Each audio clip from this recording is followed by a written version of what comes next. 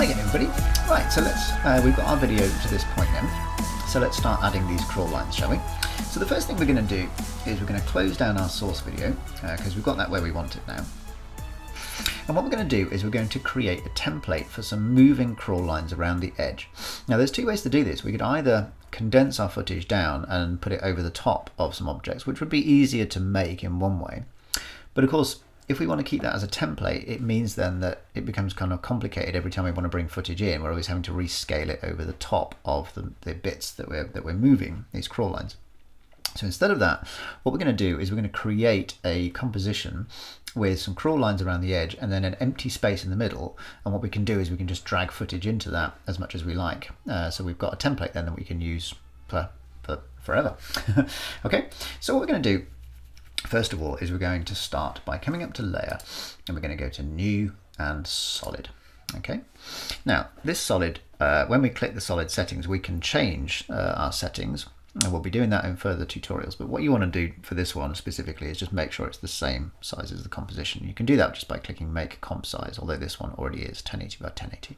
Okay, and what I'm going to do is I'm going to go to a nice bright green color because we're going to be using this solid as a guide. So I'm going to go, okay, lime green solid, and I'm going to click OK. So there's our lime green solid, right?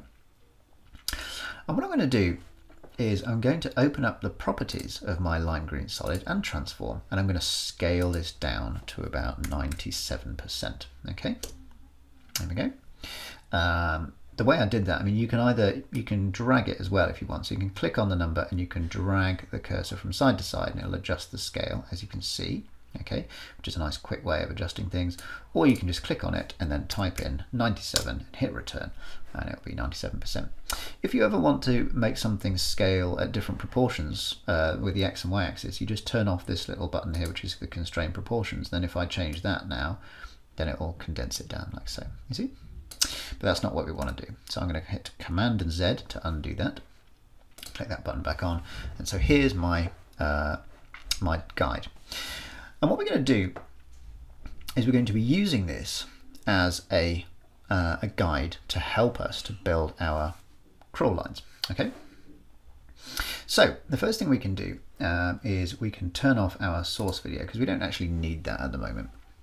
So what we can see now is this is the transparent area behind.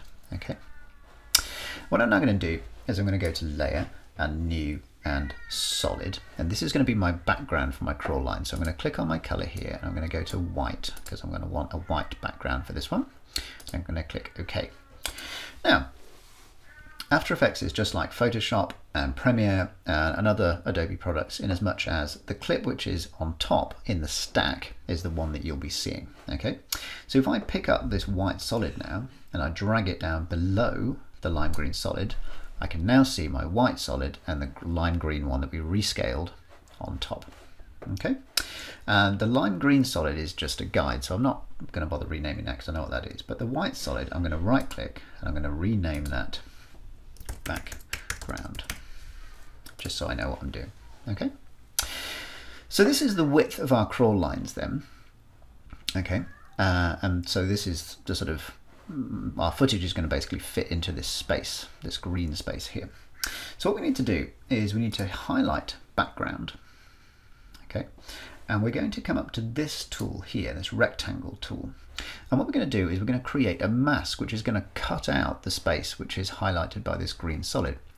Now, if you're familiar with After Effects, you'll know that I can use this green solid to actually cut out the mask, and it saves me a job. But because this is a tutorial, I just want to be clear about what it is that we're doing. So for our purposes, I'm going to just create the mask by using this green solid as a guide. So what I'm going to do is I'm going to zoom in one by using the wheel on my mouse, and I'm going to hold down the space bar, not tap it. I'm going to hold it down to get this hand tool, which allows me to move my composition around. Okay, if you don't do that, then obviously anytime you click, you're going to be creating either creating an object, or if you're on your arrow tool, you could end up moving a solid around like so, that sort of thing. Okay, I just again Command Z to undo that. So what you're going to do is hold down spacebar to move your composition around. If I zoom out one, you'll see what's going on. Okay, so I'm going to zoom in down there. I'm going to click on my rectangle and I'm going to line it up with the edge of this green solid, and I'm going to drag it down like so. Okay,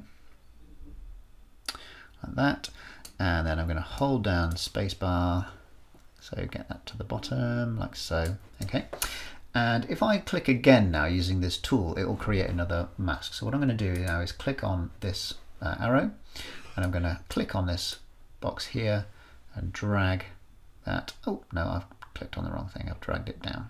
Okay, so I'm going to undo that, click Command Z, I'm going to click on it, and now I'm going to drag this down like so, which is expanding it out to there.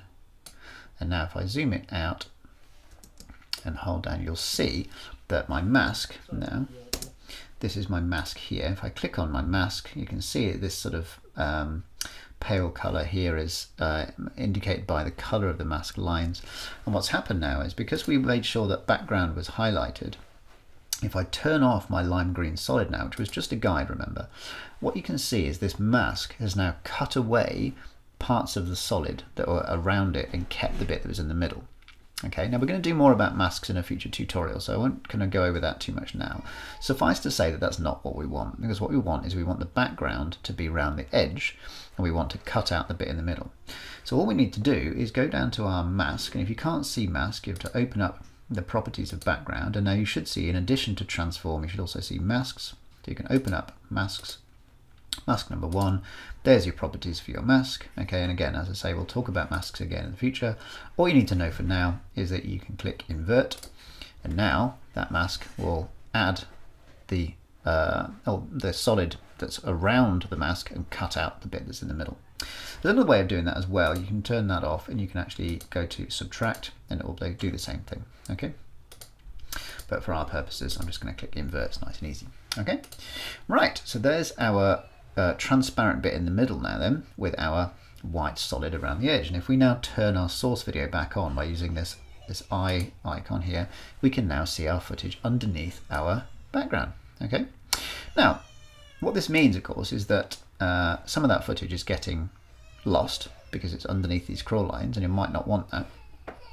But so because we rescaled our lime green solid to 97%, it's a simple job just to open up the properties of our source video and scale our source video as well down to 97%. And now if we turn off the background, we can see that the sides of our footage are aligned with these crawl lines. Obviously we miss a little bit top and bottom because the source footage has got extra on top and bottom, you know, but at least we're not losing anything from side to side. Okay, you don't have to do that, it's just a thing you can do. Okay, so there's our footage then working in our border. So far so good. So what we need to do now is we need to add some moving solids to create our crawl lines. Okay, so what I'm going to do is I'm going to go to my lime green solid and just delete that because I don't need that guide anymore. So that's a backspace. Okay, I'm going to close up the properties of background and source video to keep everything tidy. Now what I'm going to do is I'm going to go up to layer and new and solid, and I'm going to pick a color for my crawl lines. I'm going to go with a nice interesting blue. Okay, and again 1080 by 1080, click OK. So there's our solid. Okay, and what we can do is we can come into our solid properties, so open up transform, we can undo this little constrain proportions box on the scale, and now I can just drag that to the side until I get a solid. Now you don't have to be too precious about this solid in terms of its width, because obviously it's going to go over this channel here, but it doesn't matter whether it's too wide or not, because all I need to do is pick up my position for it and slide it to the side, and lo and behold, anything which is off the edge of the project will just get lost. You know, it just won't be rendered out, so it doesn't matter how wide it is.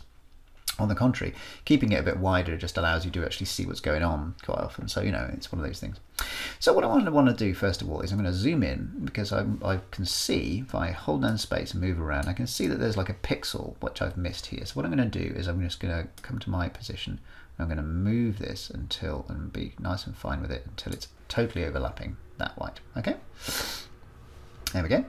And so that's my blue solid for this one side. Okay, so I'm going to rename this, going to right click, go to rename, and I'm going to go left vertical. Okay. What I'm going to do now is I'm going to highlight left vertical, and I'm going to go to Command and D on my keyboard. If you're using a PC, I'm not quite sure what it is. It's be something like Shift or Option D, something like that. Okay, so just try it until it works. What you're going to do is Command D, and you're going to duplicate that. Okay, I'm going to right click on left vertical 2 and rename that, and I'm going to get rid of the 2, and I'm going to come back to here, and I'm going to click right vertical. And I think you can probably imagine what's going to happen. I'm going to open up the properties of this, and I'm going to open up my transform, and I'm going to position this over on this side. Okay, and I'm going to just zoom in. Remember, space to zoom to move around, and I'm just going to move this until it lines up nicely with the edge of my white. So far so good.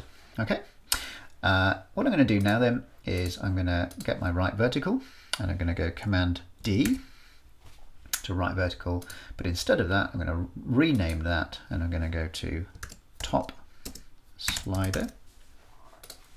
Okay, now with top slider, what I can do is I can open up the properties of that transform. Okay, and this time I'm going to rotate this. So what we want is to rotate this by 90 degrees so that it goes across the top. We can either use our slider like so we can actually rotate it around. If we want to make sure it goes by specific proportions, we can hold down Shift, and that then means that it will sit on like 90 degrees, for example, so it will jump between like 10-degree increments like that. Okay, so we can get it precisely to 90 degrees, or we can just go, if we know it's 90 degrees that we want, we can just go into rotation and just go 90 degrees and hit return, and there's our nice right angled solid. Okay, so what we can do now is we can go into position, we can move this along like so, and we can come up to the top like that, and make sure that that's lining up with our white solid like that. Okay, and then I think you can probably imagine what we're going to do now. We're going to go to top slider, we're going to go Command D, and we're going to right click and rename this base slider. Okay, and now we're going to open up base slider, and we're going to go transform and position, and we're going to drag this one down until it comes to the bottom like so. Good. So what we've got now is we've got our 4 different sliders, which we're going to animate in a minute. Okay, and if we turn those off, we can also see our white background underneath, and we've also got our footage in the middle. And if we turn our footage off, we can see there's our gap, our transparent area. So these this solid is on top of anything we drag underneath. So our source video is at the bottom of the stack, and we're going to basically be overlaying this crawl lines over the top of it. And as we turn our solids on, we can now see what those crawl lines are going to look like when it's finished. Okay, so what we'll do then is we'll come back in the next video, and we will actually animate these so we can get them to be working in proportion to the video. Okay, so I shall see you in the next tutorial.